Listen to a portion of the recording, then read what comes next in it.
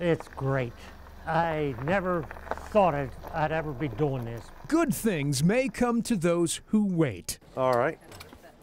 Got you. But Don Parthree lost hope long ago. You're our champ. You want some help? This very moment has been eluding Don for nearly 25 years. I still can't believe it. A reunion of sorts with the most important man in his life. That's my father.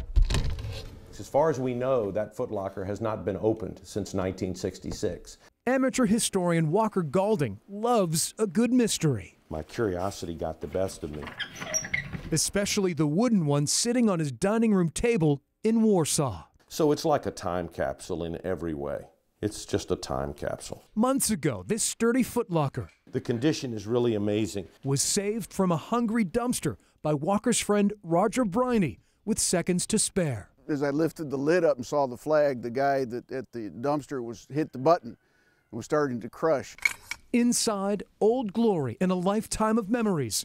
But whose? It's that lost connection to who they are. Walker was determined. We found this down in the bottom of the Footlocker, and it's just a tiny little Bible. The Hanover native soon realized a Colonel Clyde Parthree once owned the Footlocker. There's the man they called the Old Gray Fox, Colonel Parthree.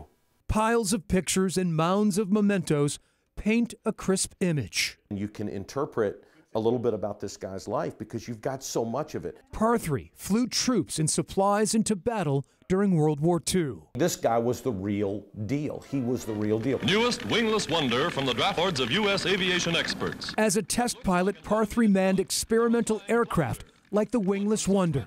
But will it fly?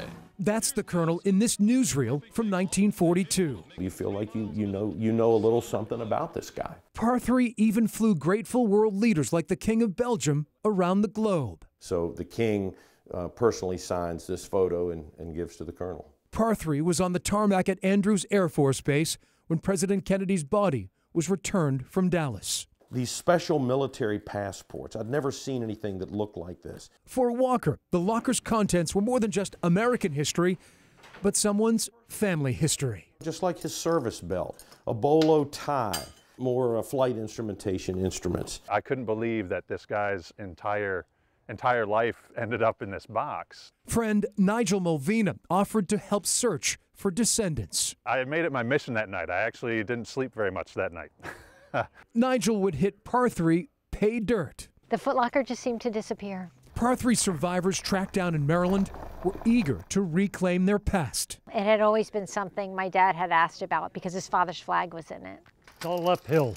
Which brings us, Oh my God. to Don Parthree's long journey to Virginia. Yep. Do you want to sit down? An emotional son. Finally opening a once-lost chapter of his life. For the 79-year-old, this reunion is almost too much to bear. Here's her marriage license. Years of wondering finally put to rest. Don thinks the locker, which was in his sister's possession, was simply tossed after her passing. My father's passport, July 18th, 1956. Don is eternally grateful for the generosity and persistence of three strangers. Well, I guess the flag wasn't in here. There's just one more item, something Don yearned for. This heirloom, the most treasured. Oh.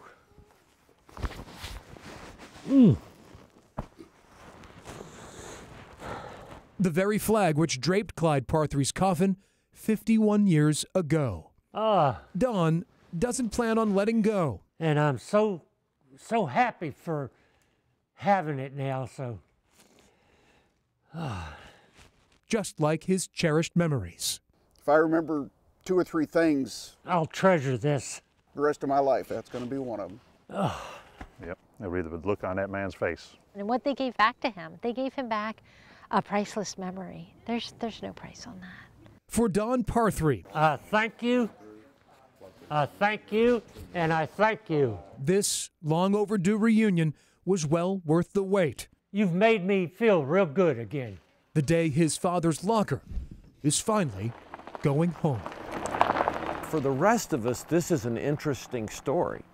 For Don, this is his story.